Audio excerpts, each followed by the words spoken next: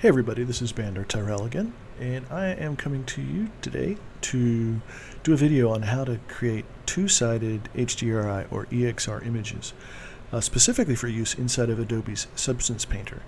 Now, the reason this is necessary is when you're creating objects for Second Life and you try to texture them in Substance Painter, the default HDRI images have a one-sided light source. And what that means is when you place the object inside of Substance Painter, it illuminates it using these HDRI or EXR images as the light source. But since they're one-sided, one side of your object is going to be bright and the opposite side is going to be dark. So when you import that into Second Life, it looks weird to have an object, especially if the object sits away from a wall, where one side's dark and the rest are, or one side's dark and one side's light, and the rest is kind of in between. You want it to be, as close as possible, you want it to be illuminated all the way around, so that it looks correct sitting around inside of the middle of an open space. Now if you're going to place it against the wall and permanently have it against the wall, it doesn't really matter. You can use one-sided HDRIs or panoramas, and it's kind of up to you. So you know what you're building and you know how it's going to be used. So if you're okay with one side being dark and one side being light, you can leave it that way. In fact, I did that with some of the walls that I made, where I knew I wanted one side to be outside of the building and one side to be on the interior. So I actually used a one-sided HDRI and I rotated my model so that the light hit it on the side directly, so one side was bright and one side was dark. But for most things, at least most of the things that I make, I want it to be uniformly lit all the way around, so that doesn't work. So you need two-sided HDRI images, and they don't come that way. So you have to take an existing HDRI or EXR and convert it to be two-sided. So a little bit of what's the difference between an HDRI and an EXR. It's really not much. Well, I think the reason is one's proprietary, and so I noticed in Photoshop now you can't save as HDR anymore. It's gone. So you have to use the EXR format. It's just a format difference. One's open source and the other one is proprietary. So we will be using EXRs. So what I did was I went to HDRI Haven or Polyhaven, and I downloaded a bunch of free HDRI images. I was trying to do something that looks like it's inside of a cave or in a cavern, or just kind of dark for Halloween. So I wanted to go grab some and then convert them into two-sided.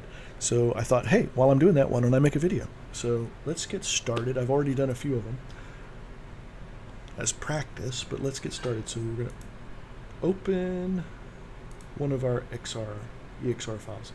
So let's do this one. It's called Fireplace 4K. And when we open it, we'll pick the default here, which is as alpha channel. So there's your HDRI. It's a light source and it's one-sided. So we want to turn this into a two-sided light source, and the way to do that, it's a fairly simple process, but there's several steps that have to be executed just right. So the first thing we want to do is we want to apply a grid to this so that we can see. Oh, by the way, give credit where credit is due. I actually watched this in a video from a guy named Jack from ChiMia SL, and I'll post a link to his video in the bottom. His browser was in French, so it wasn't necessarily the easiest to follow for native English speakers, and his video is a couple years old, so some things have changed since he made it, and I had to figure out how to do a couple things, and since I went and took the time to figure it out, I thought I would share it too. So I'm kind of updating his video with some of the newer changes that have taken place, especially the thing about not being able to save as HDRI. That's kind of important. Alright, so we have it in here. Let's put some guidelines on here so that we can actually easily cut it in half. And to do that, you go up to View, Guides, and New Guide Layout. When you do that, this panel is going to pop up. In his video, he said to use 4 columns and 1 row, which gives you these blue lines in here. You don't really have to use 4. You can use 2, but I already had 4 in here, so I'm just going to go with that. It also, you want 0 or nothing in the gutter, because what that does is if you have a gutter, it puts 2 lines for every 1 line with a gap between them, and so it's no longer centered in the image, and so you can't cut the image in half. So make sure the gutters are 0 and that you have an even number of columns so that you get a line down the middle, because the line down the middle is what's going to let you cut it in half, right? So this is fine, so let's go with that. And we're going to start with the left half, and so we want to grab the marquee tool, and we're just going to cut this in half by grabbing this whole left half. And you want to make sure that the background image is selected when you do this so that you actually cut that image. Otherwise you get a whole bunch of empty pixels. All right, so we want a copy of this, and we want to put it in a new layer. So there's a command you can do by right-clicking. It's called layer via copy. So it copies it and puts it in a new layer. And there's our new layer with the copy in the left half. So that's the first step. The next step is on that new layer, so make sure you click on it if it's not highlighted already. We're going to add a layer mask, and that's this button down here at the bottom of the layer panel that looks like a square rectangular box with a circle in it. Click that to add a layer mask. And when you do, this new little box appears, and that box should have looks like it's highlighted because there's like selections around it. So if it's not, just click on it. And then we're going to add a gradient, a simple gradient. And this is one of the things that my version of Photoshop didn't have gradient in the menu bar on the left hand side over there. So I had to pick a different workspace. So I'll show you which one I picked. So this is, you go to Window, Workspace, and then I picked Painting, and then there was a gradient option. In some of the other workspaces that I normally work with, that option wasn't there. So I thought I'd point that out to you too in case you can't find it. Okay, so just left click on the gradient tool. Oh, so sorry, before we do that we need to move this. Sorry, I'm getting ahead of myself. So all we did was cut it, but it's still where it was. So if you can tell that because in this little image here, the left has the photographic content and the right is empty. So I know I haven't moved it yet. So what you want to do is you want to left click on the left side and drag it to the right side. And you're working in the new layer that we created.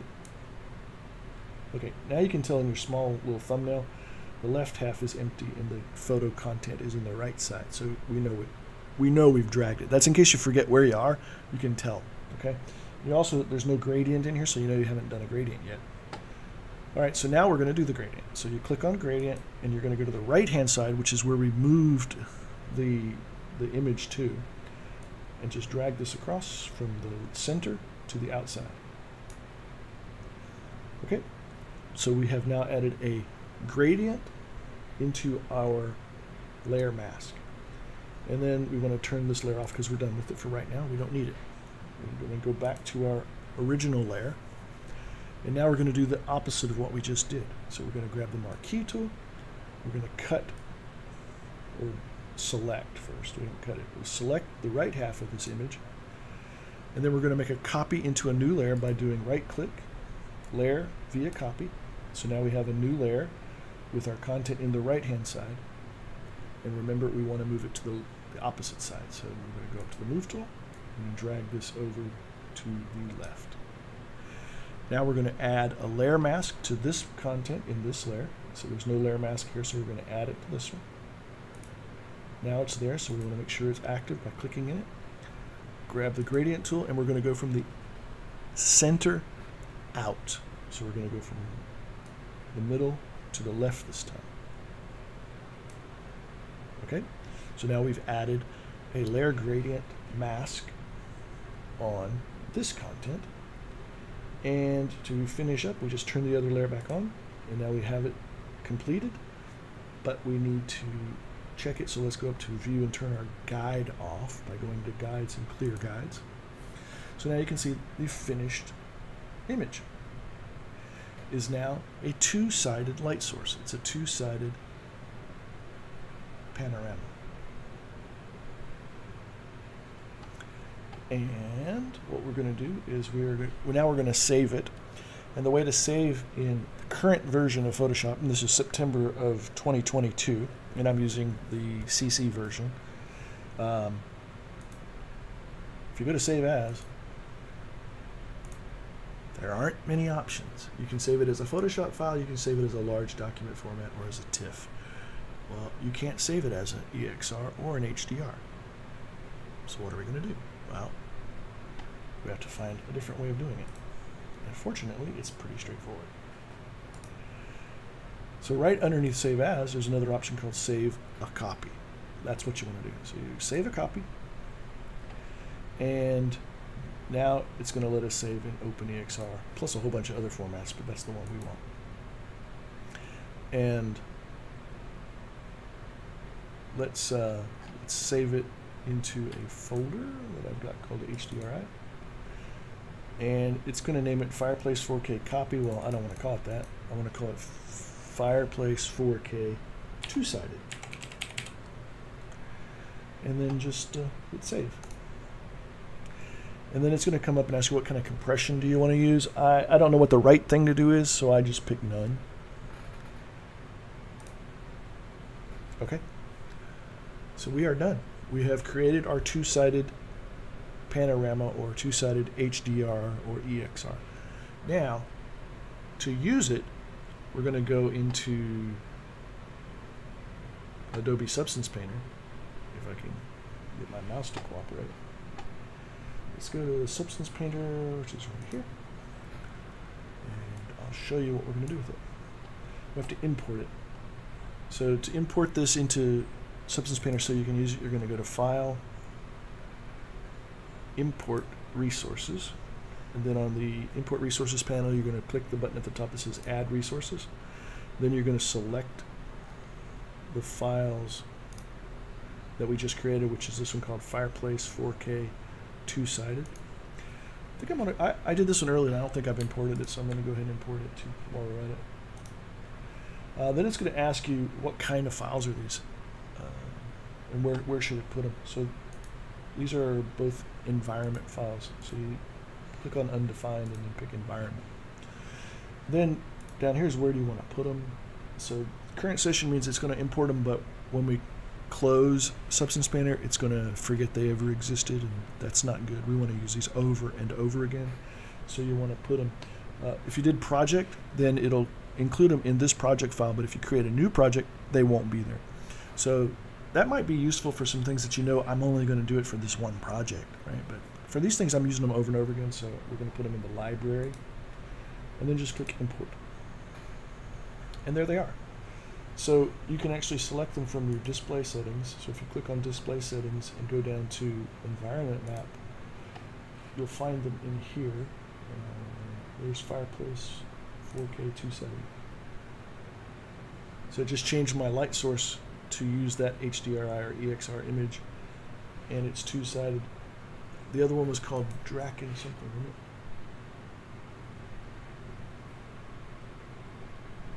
There it is,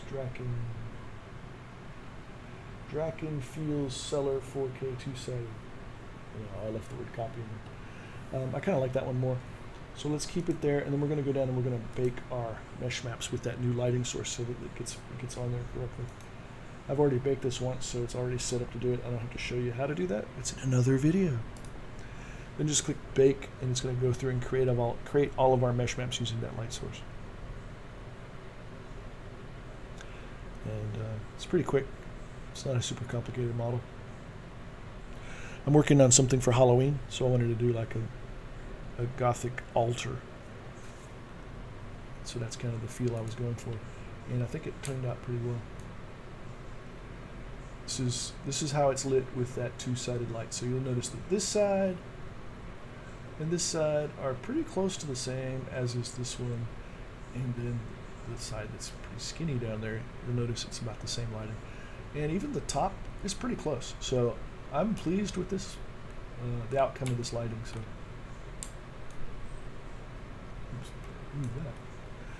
I just moved my OBS window. I hope it didn't screw up the video.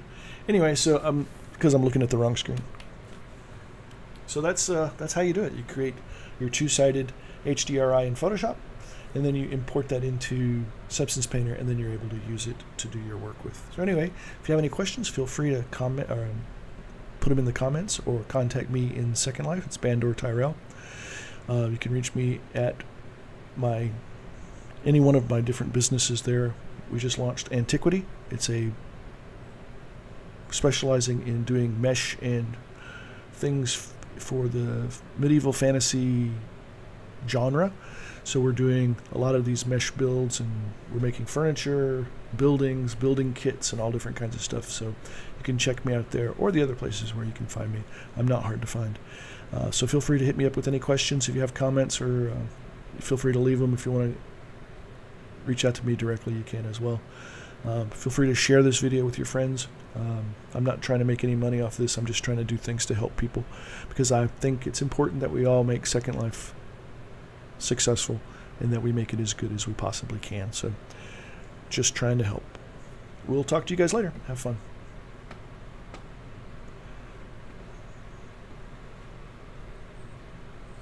Can't find the stop button. There it is. Bye.